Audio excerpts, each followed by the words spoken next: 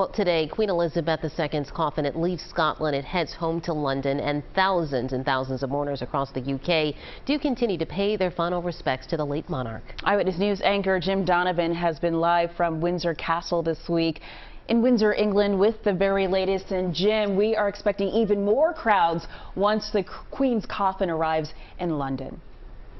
That is correct, Janelle. Good afternoon. Good morning, actually, to you folks back home.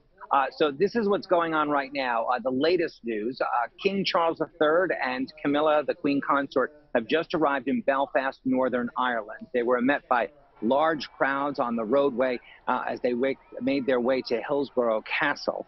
They'll be there through the rest of the afternoon. Meanwhile, in Edinburgh, the capital of Scotland, the Queen's coffin remains inside St. Giles Cathedral.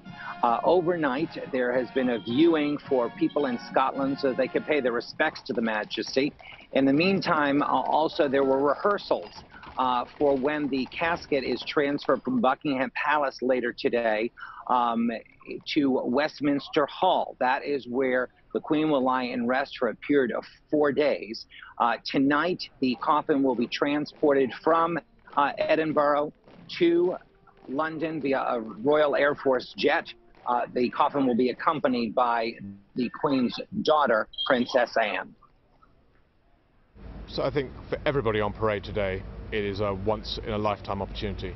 It's a very sad day, but it is our opportunity, our last opportunity, to do a duty for the Queen.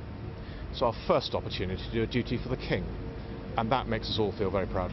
We have the strongest bond with her. I know every single person on parade feels the same. Everybody wants to be involved and everybody wants to deliver their absolute best.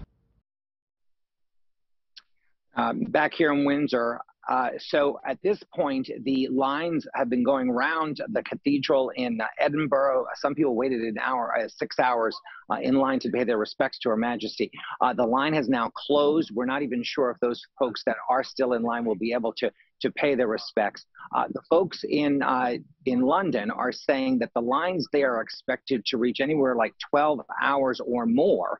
And they're expecting possibly 750,000 people to go to Westminster Hall over the next few days.